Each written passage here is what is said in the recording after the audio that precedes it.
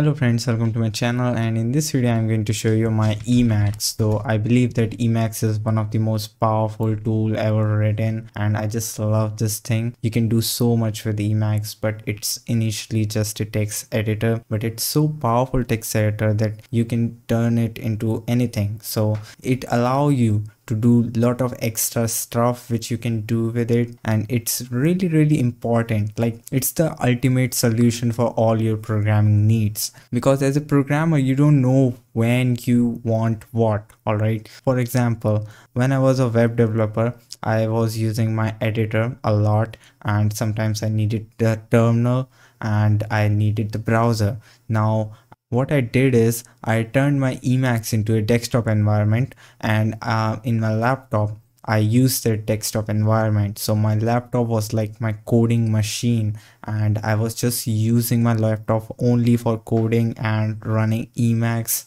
and it was so convenient.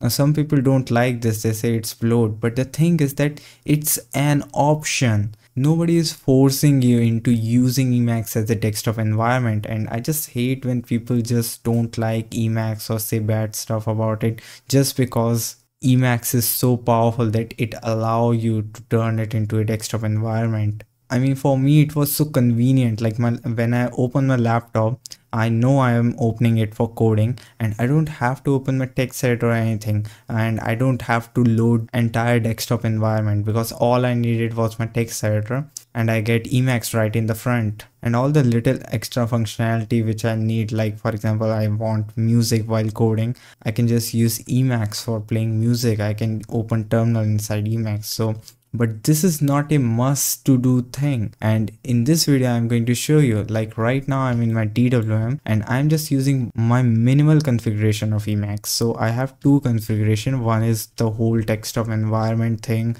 which contain the window manager and stuff, but in this configuration I only have 20 packages, and I am giving you a challenge. If you are a programmer and you use Vim, you must need a lot of functionalities to write your projects. You can't write your projects in Vim by default. You have to add some plugins, and after adding those plugins, you can compare your Vim with my Emacs version, and you will realize that both these text editor feels pretty same.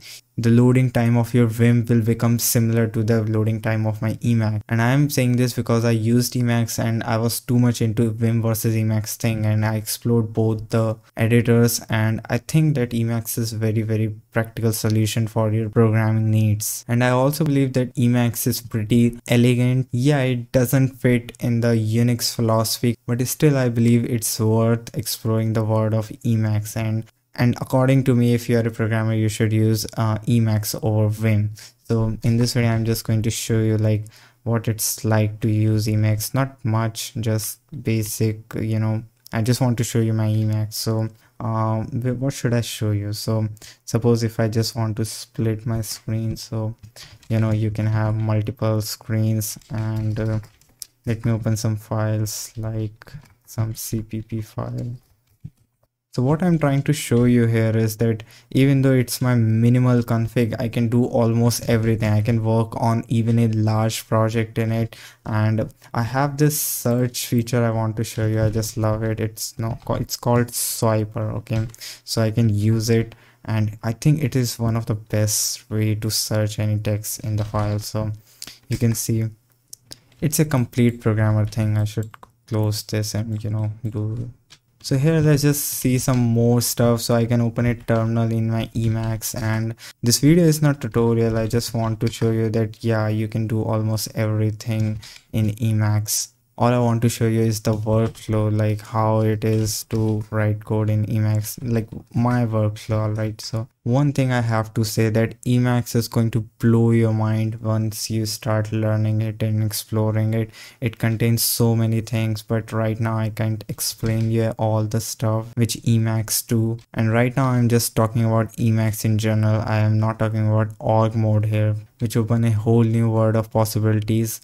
And I want to tell you one more thing, that Emacs is worth using on the terminal too. So this is my terminal, and let me go into code and somewhere like PW sites, and if you type Emacs -nw and then open Emacs, So this is Emacs in my terminal. And trust me, Emacs terminal version is really good. Now since I am using theme, the background is not transparent. But if you use Emacs without theme, or there is some code you have to add in your init file, you can have a transparent background too. Now I don't usually use terminal version, even though you can use Emacs terminal version is very good. I like GUI more. If you have a habit of Vim key bindings, you can use evil mode, which allow you to use Vim key binding in Emacs. And in Emacs, evil mode is very well integrated, so you don't feel anything weird while using Vim key in Emacs. So as you can see, my Emacs is very, well documented. So when I press Control X, it's just showing me all the options which I can, use.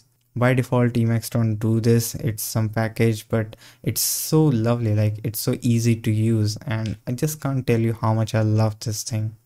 All right, let me show you some cool stuff now you might like or enjoy. So I like this animate birthday present. So Bugs Writer, enter, and here it's just generating a poem, or I think not generating, it's just doing some animation, and I like it. In Emacs, everything is buffer, and I'm going to teach you more in the future videos when I will start making some Emacs tutorial.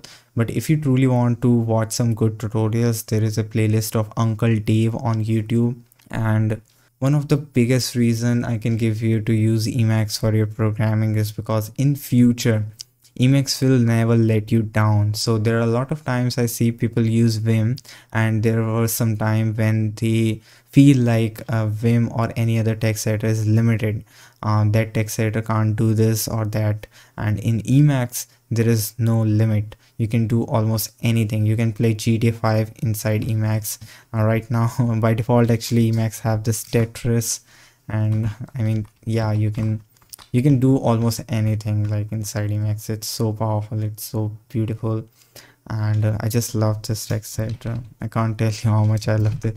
I do programming because I love using Emacs. Okay, so let me kill this. I usually don't open two windows. What I do is switching between buffers. I like the buffers concept in Emacs. And as you can see, you can use Emacs for, image previews. So if you're a web developer, you can do that too.